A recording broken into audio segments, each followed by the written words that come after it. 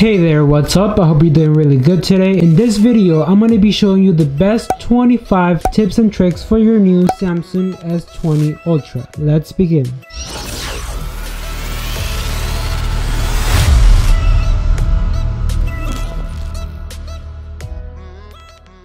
Just before we begin the video, I do want to let you know that some of these tips and tricks you can do on the previous Samsung Galaxy phones, and some are going to be only for the Samsung S20 Ultra. So let's start with the first one. So the first trick that I'm going to show you is going to be how to take a screenshot on the new Samsung. Just so you're aware, nothing has changed. So in order to take a screenshot, all you're going to have to do is press volume down and the BIXBY button at the same time real fast, and it's going to automatically take the screenshot. And the second trick is going to be how to change or customize the BIXBY button right here. So as you all know, when you long press this button right here, it's going to open up your assistant, as you can see. But if you rather use this button for another function, all you're going to have to do is go to your settings. Once in settings, you're going to go to advanced features, and once you're there, you're going to see right here menu that is going to be called side key. Here on side key, you're going to see the option that is going to say press and hold to wake up BIXBY or to get the power off menu. So you can select between those two options by just pressing power off menu. And if you use BIXBY and still want to get something for the button, all you're gonna have to do is up here and double press select open BIXBY. So now when you press and hold, it's gonna give you the power off option, and if you double press, it's gonna give you BIXBY. And the next trick I'm gonna show you is how to activate dark mode, and I'm gonna do it in two ways. So the first one is gonna be going through your settings. You're gonna head to display, and once you're there, you're gonna see right here the options where you can select from light to dark and vice versa. Also, if you use your two fingers to swipe down on the top of the screen, you're gonna get your quick settings menu, where if you swipe to the left, you're gonna see right here dark mode. So all you're gonna have to do is tap on it, and you're gonna either activate it or deactivate it. Now, as you can notice, the size of the screen is pretty big and really useful. So if you want to get the most out of your display, you can long press on the home screen and get on home screen setting. Once you're there, you're gonna have an option to customize the home screen grid as however you please. You can select it 4x5, 4x6,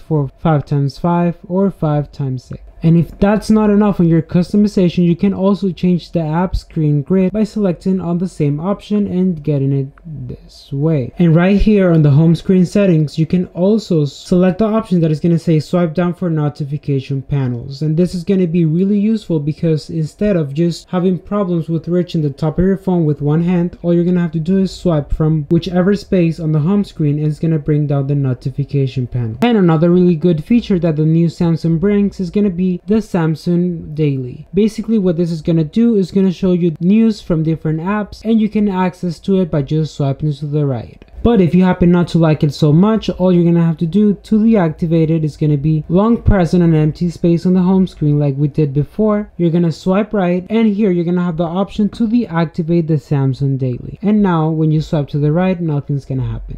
Now, as the new models of the phones come up, you can tell that they all come with a navigation panel. But if you want to change the way that you go through your phone to adjust your navigation, all you're going to have to do is go to your settings. And once in settings, you're going to go to display, and here you're going to see all the way at the bottom navigation bar. Once you're there, you can select full screen gestures, which is going to take out the navigation buttons, as you can see, and everything's going to work with gestures. Also, whenever you are in your app drawer, you can use Finder, which is going to be this little search bar right here. The first time you press on it, is going to give you a little tutorial on how it's going to work. And after you allow all the permissions that they ask, all you have to do is type whatever app you want to look for, and it's going to look it up for you without you having to struggle and find it on the regular app drawer. With the Samsung, you can also resize the widgets on your screen. For example, let's say I want to change the size of the Hey Google. I just long press on it, and it's going to give me this blue rectangle. And if you want to make it smaller, all you have to do is with your finger make it smaller or bigger. Same for the weather, which is another widget right here. I can make it bigger or smaller. And in this phone, as you can tell, is pretty customizable. So you can also customize the status bar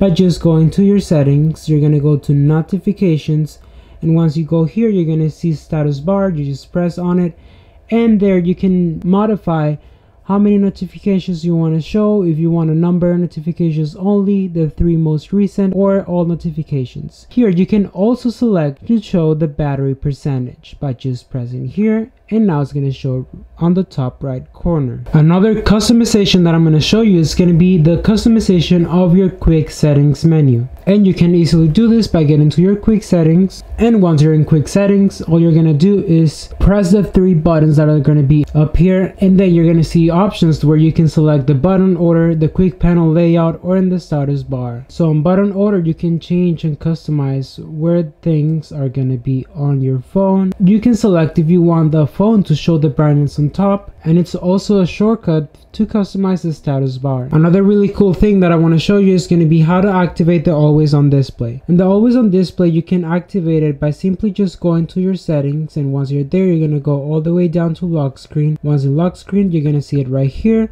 I have it activated, but it's going to be deactivated when you first get your phone. Here you can select things as tap to show, show always, shows as scheduled. For me, I'm going to select show always, and that way when you activate it, it's going to be always on display.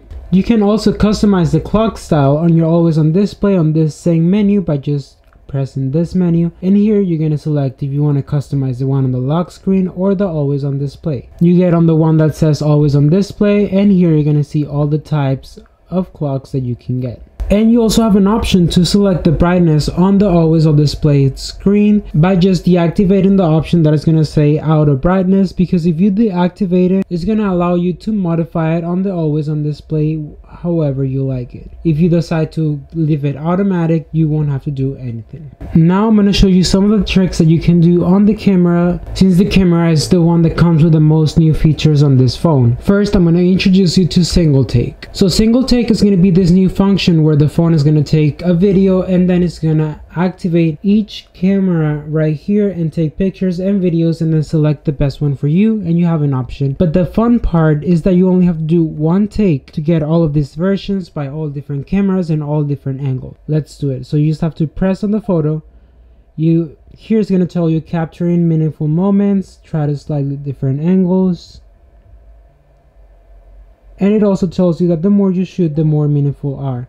So it's going to stop by itself eventually, and when you select the picture, here you're going to have all the different options and versions that you have of the own picture that you just took, as you can see right now. You also have the option to record in super steady by just pressing the hand that has the electricity around it, and I'm going to show you how it works. So basically, I'm really shaking my hand, I'm walking, and I'm going to show you how it works. So basically, I'm really shaking my hand, let's say I'm walking, and as you could just see, the video was really steady. And another really cool feature on this new phone is going to be the excellent and high quality camera that it has. You can get a picture of 108 megapixels by just pressing on the aspect ratio icon. You go here all the way to the right, you're going to see 108 MP. You select it, and now it's going to give you the option to take the picture on high resolution. And here in the selfie camera, you're going to have the option to get different filters on your pictures. As you can see, what you're going to have to do is go to the little wand right here on the top right corner, and you're going to have different filters right here. And the best thing about this is that you can also create your own filters by just going on my filters, and once you're there, you're going to swipe to the right and you're going to create a new one. Here's going to give you a little tutorial on how to create it. All you're going to have to do basically is select a picture for your filter. You select any picture that you want, and that is going to recreate a filter for your picture. And right here you can also customize the camera modes by just swiping all the way to the left, and here you're going to see a little pencil. You're going to press on that pencil, and it's going to allow you to move all these camera modes. For example, let's move live focus and put it on this side, and you can customize your camera settings menu. And you can also schedule a message. Let's say that you're planning to send a message to someone at a certain time, but you don't want to forget and you don't want to set an alarm. This phone gives you an option to automatically send a message on the time that is scheduled. All you're going to have to do is select one contact, and once you select that contact, you're going to go to the plus sign right here on the keyboard, and here you're going to see scheduled messages. So you just go in there and you're going to select the day and the time that you want that message to be sent. Let's say a happy birthday, but you're not going to be awake, so all you have to do is set up here for 12 a.m. 12 a.m. for that day, happy birthday. And that's it. And if this screen is way too big for your hand, all you have to do is activate the single hand mode. You have to just go to your settings. Once you're in settings, you're going to go to advanced features, which is going to be down here. You'll go right here, right under motions and gestures. You're going to see one-handed mode. This way is going to scale down the display size temporarily, so that way you can use it with only one hand without having problems to reach all the screen. So here it's going to show you two options where you can customize how you're going to do that. You can either double tap the home button or swipe down. For me, I'm gonna double tap the home button, and once I'm here, I'll do this, and this is gonna make it smaller, so that way I can reach every single part with only one hand. And if I wanted to go back to the way it was before, you just have to press on the black part. And right here in motions and gestures, you're gonna have the option to palm swipe to capture. Basically what you have to do is swipe your palm through the side of the screen, and it's gonna take a screenshot. This is gonna be way much easier than having to press those two buttons. If you don't have it activated, all you're gonna have to do is go to your setting, go to advanced features, motions and gestures, and you're gonna have the option right here. So that was it on the best 25 tips and tricks for your new Samsung S20 Ultra. Leave a comment down below on which trick was your favorite, and subscribe for more content like this. And as always, I'll see you on the next video.